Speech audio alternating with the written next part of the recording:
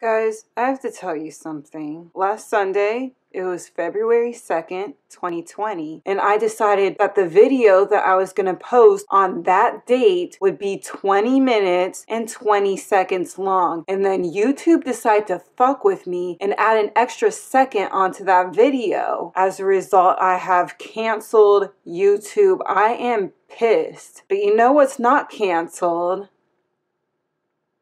The L Word Generation Q! OMG!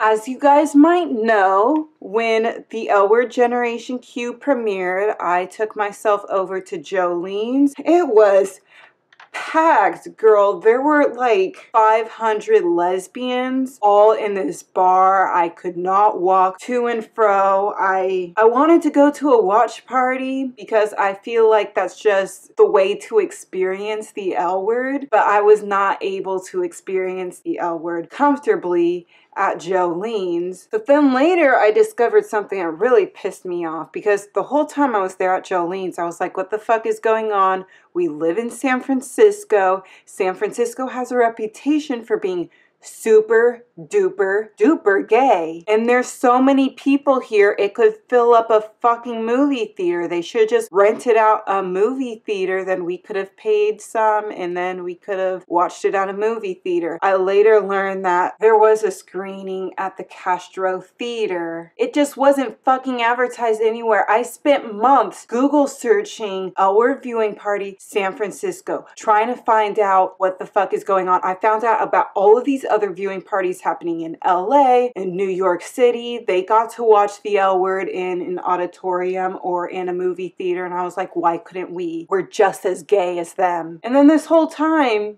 they did that, but then didn't tell me. You know, I was in the Castro days before this happened. I didn't see this advertised anywhere. I didn't see it advertised online, but also like when I went on Muni and I went to the Castro station, there were fucking posters of the L Word, you know, like saying, hey, we're back again. But nowhere did it say, oh, we're back again, and you can watch the L Word at the Castro Theater. I think Eileen Shaken was there, and also the creator of A Work in Progress, because it was a screening of the L Word and A Work in Progress. And by the way, A Work in Progress was also renewed. So this whole time I was like, I was angry that I was shortchanged in that way, that I did not find out about this after the fact. And I was like, oh no, this is not happening to me again. Next season, I am gonna be the first one in line at the Castro Theater. I'm not leaving any stone unturned. I am going to that fucking event. And then I keep looking at, oh, what are the ratings for the last episode? I'm like, ooh, that doesn't look great.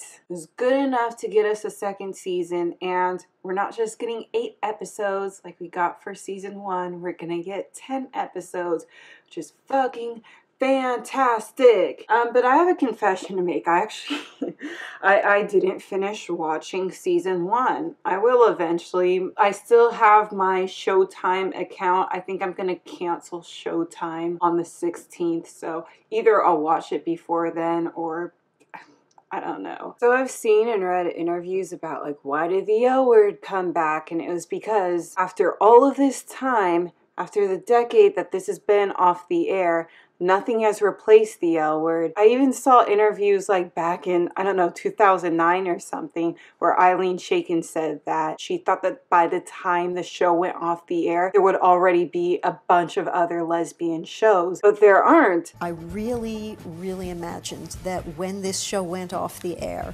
after a good run, that there would be other shows, not just one, but several, that were taking up the mission of representing LGBT lives in popular entertainment, and it's just not the case. I guess the good news is that stories that are mainly about straight white people, such as, say, Sex Education as a good example, they have more than one gay character, and they're not just like the token minority. We don't just have that one person of color, that one token gay person. I know that the original L Word got a lot of criticism for being like really white, even though it's set in LA and it didn't didn't reflect the demographics of LA. And one of the big differences between the old show and the new show is that this new show does a better job of representing the racial diversity within LA that already exists. Sure, the old show did not do that, but I still think that it was ahead of its time. I mean, look at any show that was set in New York City that was set in the 90s or the 2000s. It was way wider than New York City actually was. I think that the demographics for New York City, it was like 44% of the population was white. You would not know that by watching Sex and the City or Friends, Will and Grace. Seinfeld was from like the 80s and 90s, but again, I think that white people were like about half of the population, but even less than that if we're talking about non-Hispanic whites, which all of those characters were, I'm pretty sure. That's not just a difference between the old L Word and the new L Word, it's a difference between diversity then and now, where I think that our shows now are a little bit more diverse and they do a better job of representing the diversity that already exists. So I mentioned in an earlier video that it just felt like when it came to TV shows, movies, etc., there was this very narrow diversity quota where you could only have like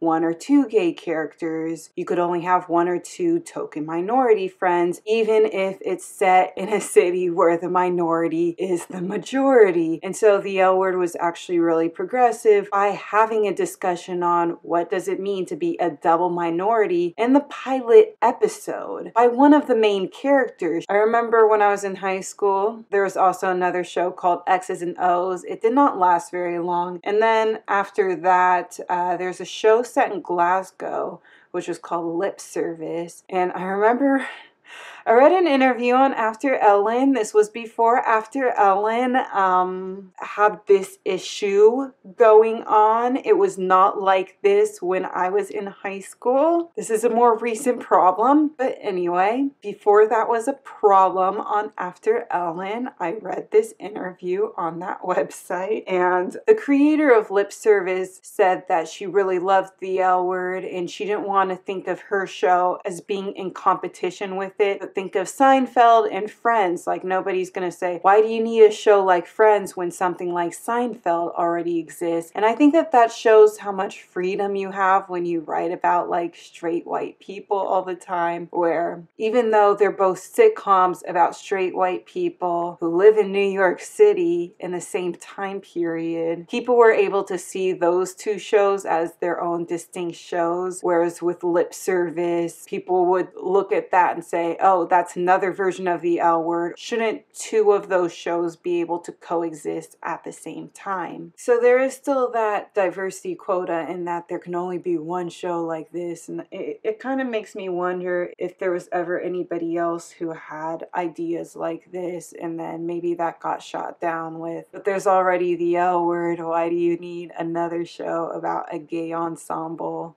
cast of women? So quick confession time. I'm gonna be real with you, okay? The L Word isn't like one of my favorite shows.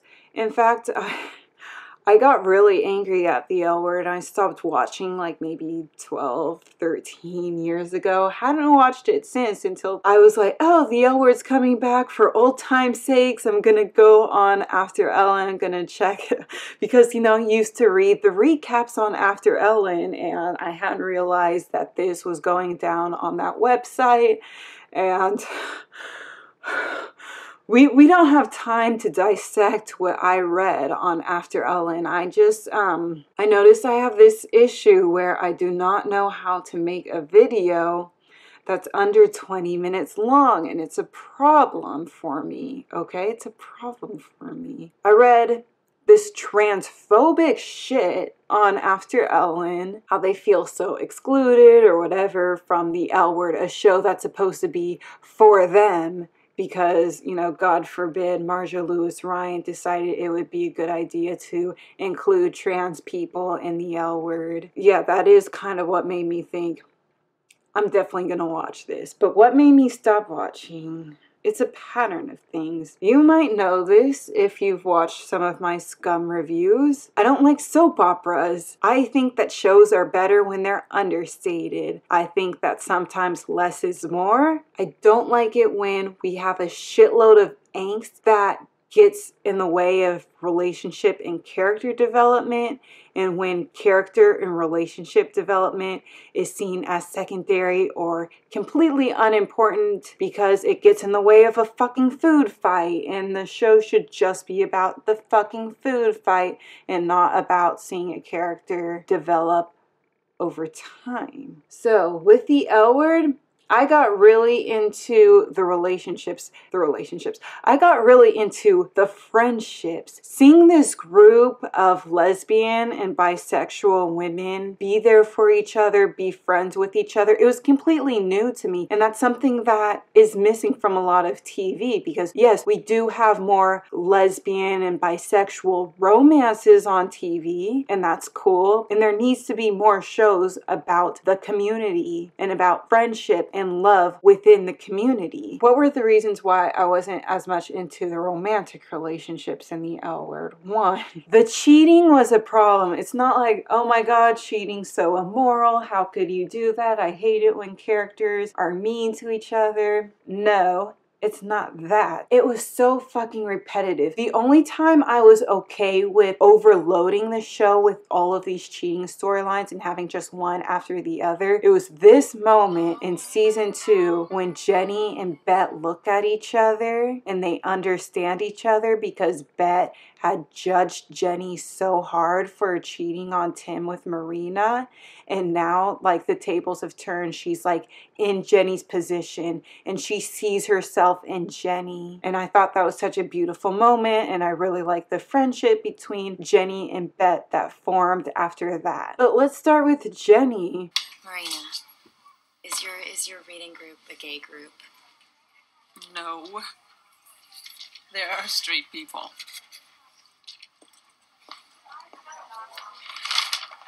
You look cute with the little apron on.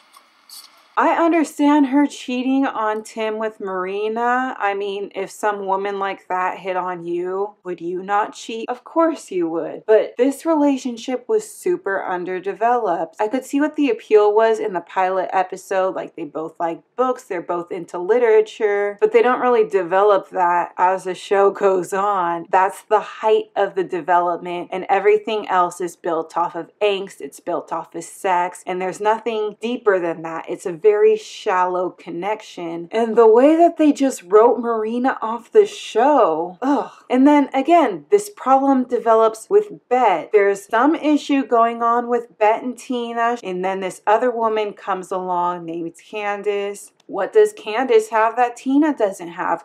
We never get to fucking explore that. That relationship only existed as an obstacle to Bet and Tina. As soon as Tina finds out, Bet pretty much loses all interest in Candace. Yes, we do see her with Candace once again in season 2, but that's the end of it. And we never really explore what deeper issues lied with their relationship that led to this cheating. I thought that Bet and Tina's relationship was at their most interesting in season 2 after they had broken up, and we see what the divorce process looks like when you were never legally married. I thought that was super interesting because it really shows how the right to get divorced is just as important as the right to get married. Whether or not you and Bet eventually reconcile, especially if you decide to get back together and rebuild trust in your relationship, first you need to have your autonomy. Bet and Tina getting back together in season 3, I think, like, okay, what's gonna happen now? Tina has become a more independent woman, and is that going to cause a relationship issue? Are we going to find out that Bet never really loved Tina? She just really loved that Tina was a pushover, was easy to control, and now that Tina won't let herself be controlled in that way, how is that going to affect the relationship? Could their relationship get stronger as a result because Tina will challenge Bet in a way that Bet really needs to be challenged? We don't explore that at all, because as soon as season 3 starts, she's like cyber fucking daddy of 2. All of a sudden she wants to sleep with men.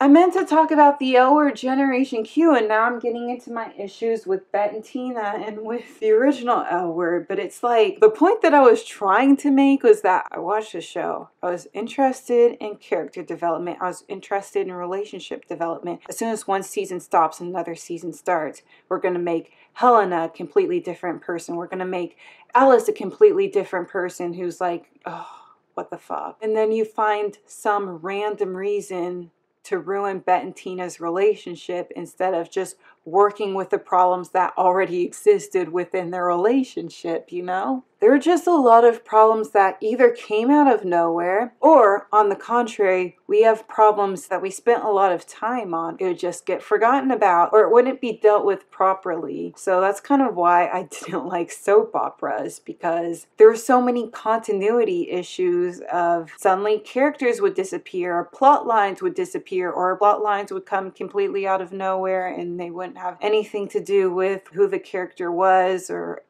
what was my point? I don't want continuity issues within the next season. With the original show, they'd have a season finale with like cliffhangers and all of this drama, and you think that in the next season they're gonna like build off of that, and then the next season would start and it would just like take a storyline that you thought had potential, that you thought they were gonna spend a lot of time on and really develop, and just like, let's just quickly throw that shit in the trash. So I hope that they don't do that this time around. Back in about 2007 or so, I came to the conclusion that I don't like soap operas, not just from watching The L Word, but also like Queer as Folk had gotten on my nerves. Watch The L Word, that was getting on my nerves. I got really into Skins, and then that got the fuck on my nerves. But the thing about Skins, at least, is it was very revolutionary for a teen show. It did a lot of things that I could not find in other teen shows. So even though I didn't like all of the melodrama, I still watched it and had a love-hate relationship with it, just like I had a love-hate relationship with the L Word, because I couldn't find some of the things that were in the L Word that I liked. I couldn't find those in other TV shows. But since time has gone on, when it comes to Skins, I can find other TV shows that have some of the things that I liked in Skins without all of the melodrama. So that's why I was such a big fan of Scum. When I discovered Scum, I was like, hey, when I was a teenager and I was watching Skins and I was really frustrated, this is a show that I much would have preferred at that time. This is what I was looking for at that point in time. I think also Sex Education. There's a lot of teen shows out there, so there aren't a lot of lesbian dramas out there. And I would love it if after all of this somebody said, hey, what if we made another lesbian show? But instead of having it be Drama City, you can just have it be more understated. Again, it might not be everyone's cup of tea. If you like soap operas, that's completely fine. It's a taste issue, but yeah. I lost the point that I was trying to make. I very much want the L Word Generation Q to be successful because I want the success of the L Word Generation Q to bring about more opportunities for other stories that might be more to my liking.